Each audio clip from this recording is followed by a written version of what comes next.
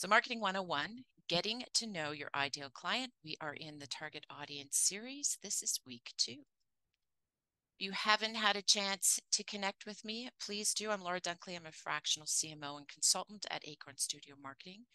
And if you missed last week's session, this is week 2. This was week 1, defining your target audience. It is currently free on our YouTube channel, and there is also a download of the slides available for last week as well, and you can find it there. Our agenda for today, step 1, step 2, we're going to revisit that defining your target audience. Then we're going to get into knowing your ideal client. We're going to go through some guiding questions that are going to help you understand how to define your ideal client. We're going to go through the primary and secondary profiles that are on the template, as well as show you the Garden Grows example. And then we're going to talk about next and what to consider and how. Ooh, that's going to be in there as well.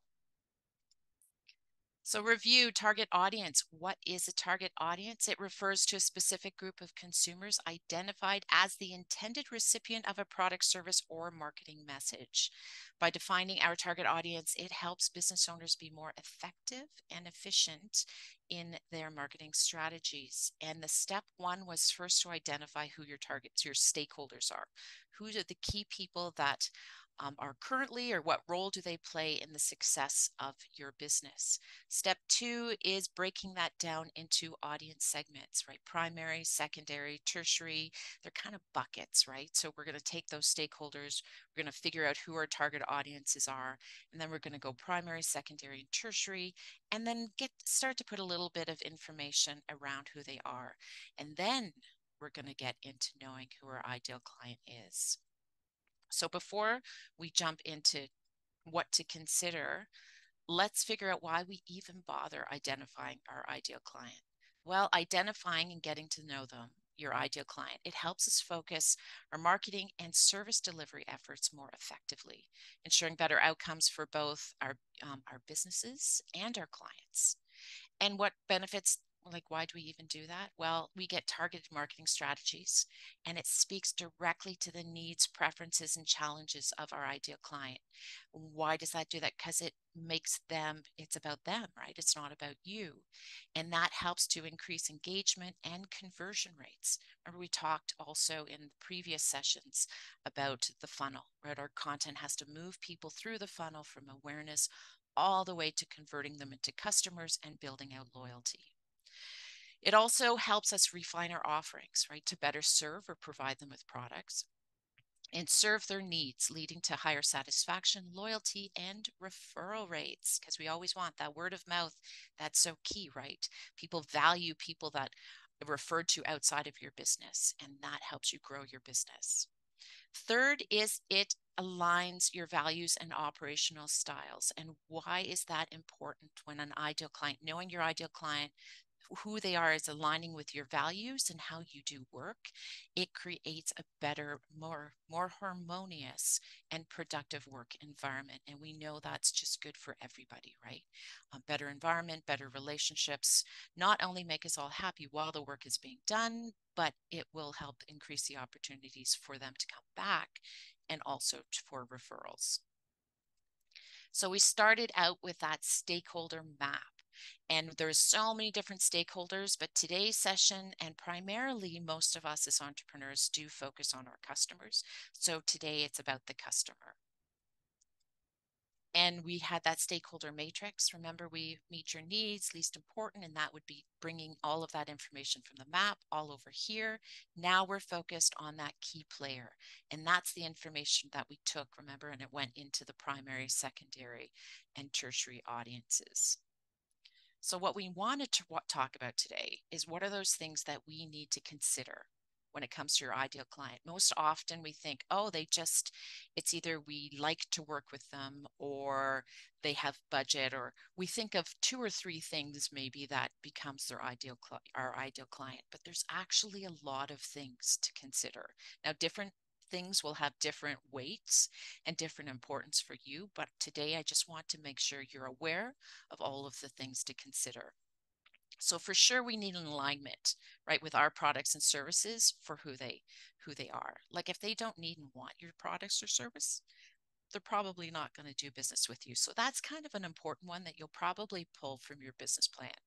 Budget, for sure, they need to have budget to work with you, unless you're charity and things like that. But we're talking about a profitable business at this point. So they do need budget. How much is something to be discussed, right? Decision-making process. Make sure that your ideal client knows the decision-making process within their organization. Like they have to know.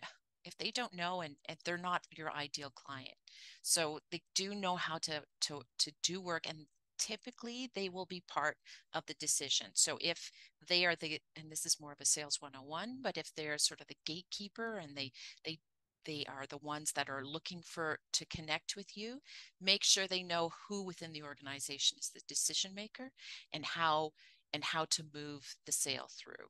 So that is number 3. Business size and industry, what's best suited for your products and service. It's good information to have. Company culture and values. This is important, but how much of it's important to you will depend on your analysis. But when you align, remember we talked about the alignment, harmony and ease of working together does make a difference, right? Long-term potential, do you see them as repeatable? If you are going in at the beginning and you're going, well, they don't check off all the other ones, but there's so much potential. I do see growth in this area and I'm willing to do that, so they go into the ideal client bucket. So do consider that. Willingness to collaborate, shared value and respect. If they're going to work together with you, it's going to make, again, it goes back into that harmonious environment, right? The collaboration is so important. Location, this is just basic and a high priority. If you're going to be online and you're good and they can, you can go across the country or across the world, that's important, right? Because all of a sudden now, if you can open up your market to a much larger market. But if you're only location based, you do have to really think about where they are for their ideal client, because maybe eventually you'll expand into another market, but do focus on where you are right now, who your ideal client is. Reputation and ethics, oh, definitely a big one. Make sure you guys are on the same page when it comes to ethics and reputation. Market position, growth potential, for sure there's more opportunities and success when you're positioned there. Communication style, definitely consider it. Feedback and improvement, are they willing to give you feedback and improvement? Maybe you're still learning, maybe you're just getting started. Your ideal client may be one that you can test and they can give you feedback. Strategic fit, does it fit within your business goals and directions? Is there extra value through networking and referrals? And legal and compliance requirements, do you have the credentials and skills to adhere to what they need? That's when you get into specific industry. Perhaps it's the medical industry or a legal industry. Make sure that you're certified to serve them. So that's just a list of some of the things to consider for your ideal client. Now let's jump into the template and guide. And these are the sections that we're gonna talk about. It's the guiding questions and then the persona profiles. So this is an extension of that guiding questions. Consider all that ideal client, but now let's like get into building out this primary and secondary. It's like, okay, we have an idea of who they are. Now let's get focused. So what needs, frustrations, and challenges do they have? What drives them to make purchasing decisions? How does your idea, service, or product help them? And I encourage you to take the time to fill out this form. It's going to be the first step to get more granular as we go down into our avatar profile. And do your research, right? Primary research is going to be interviewing potentially your ideal client, or other audience research that is out there, surveys, maybe there's some focus groups. Secondary is going to be things like industry research or things like that. So start to pull all of that together to inform it, to inform the answers to this form, but also your business plan and who you are and what you want out of your business. And then also, are they currently users of a similar product or service? Do they already know about, do they have a basic awareness about what you do? And are they at a competitor? Are they happy with the competitor? Um, Understanding where they are in understanding about what you serve is going to really help you serve them. Why would they choose your product or service over your competition? That comes from your competitive advantage, your unique selling proposition that's going to come out of your business plan as well. What media do they use? This is really important as you start to define your marketing strategy. If they're hanging out on LinkedIn, there's no sense in going on TikTok.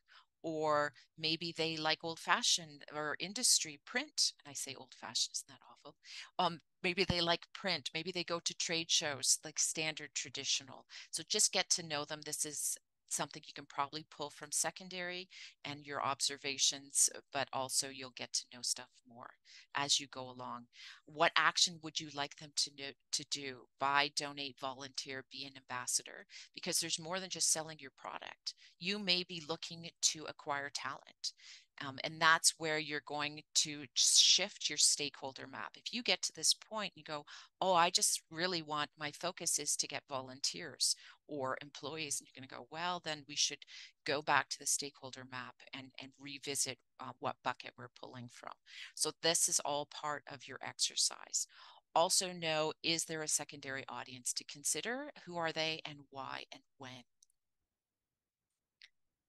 Now the persona profile. So you've got all this information and you're going to pull from that as well as some other things. And you are going to do that traditional psychographic, demographic, geographic, all the usuals. But I want you to get into more and really understand their attitudes and their values. So let's go through the list.